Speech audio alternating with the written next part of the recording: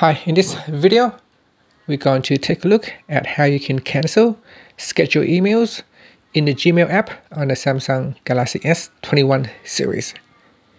Now first, let's go back to your home screen by tapping on the home key at the bottom of the screen. On your home screen, tap on the Google folder, or go into the app screen and tap on the Google folder. Next, we're going to tap on the Gmail app.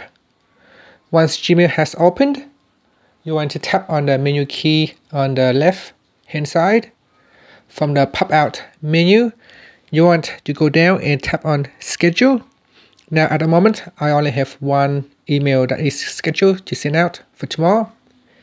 If you want to cancel that one, you tap on the email that has been scheduled, and then you tap on cancel send.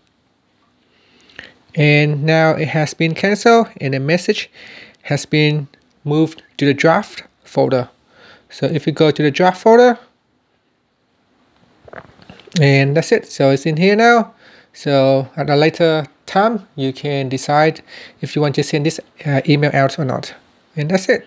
That's how you can cancel a scheduled emails in the Gmail app on the Samsung Galaxy S21 series. Thank you for watching this video. Please subscribe to my channel for more videos.